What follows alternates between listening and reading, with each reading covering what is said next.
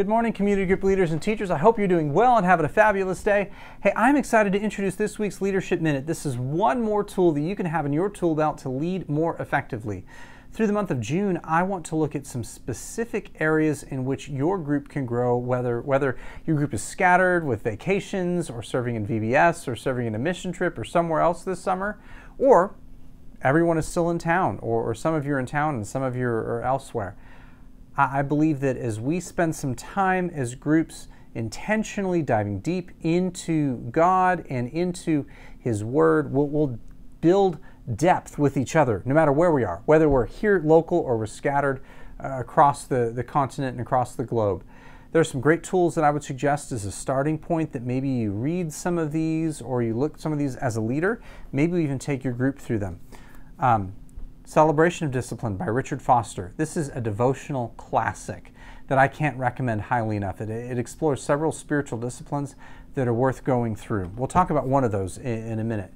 The Pursuit of God by A.W. Tozer.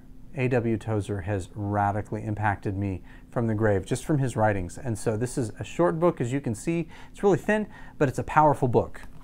The Spirit of the Disciplines by Dallas Willard. Man, another really, really good book that I can't recommend enough, that will help explore several spiritual disciplines and how they can help your group grow and help you grow as individuals. And the last one that I would suggest is this one, Experiencing God by Henry Blackaby. This is another one that's a classic that I can't recommend enough that you and your group explore in some capacity at some point. So today I want to challenge you with those books in mind and everything else. One way that may help your group stay on the same page no matter what happens this summer is to literally memorize a passage of the Bible together. Maybe you memorize the Romans Road, where you start thinking through Romans 3:23, Romans 6:23, Romans 5:8, and Romans 10:9 through 10. Maybe you memorize Philippians chapter 2, verses 5 through 11, that we want to be like Christ, who was in the image of God but didn't consider equality with God something to be grasped, so on. Maybe you want to memorize Ephesians 2, verses 8 and 9, for it's by grace that we have been saved through faith in Jesus, not by works, so that none can boast. Maybe it's another passage of Scripture that embodies the vision of your community group. But as you take time to intentionally memorize Scripture together, it will do a couple of things for you. Number one, it will literally get you on the same page, where literally you're reciting the same passage.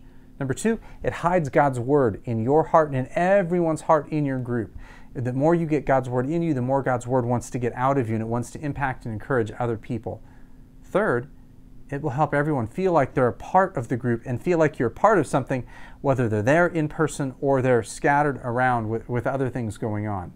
And so my encouragement for this week, as you start looking at different ways you can grow your group and you can help keep your group going throughout the summer, is practice the spiritual discipline of memorizing Scripture as a community group.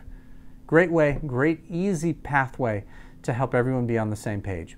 If you have any questions about this Leadership Minute or anything else, please feel free to reach out to me. You can shoot me a text or an email, or even simply reply to this email that the video is coming through. If you have any questions about that or anything else, let me know. Otherwise, I pray that you have a great week, and I look forward to seeing you back here again on campus sometime soon. Hey, blessings, friends.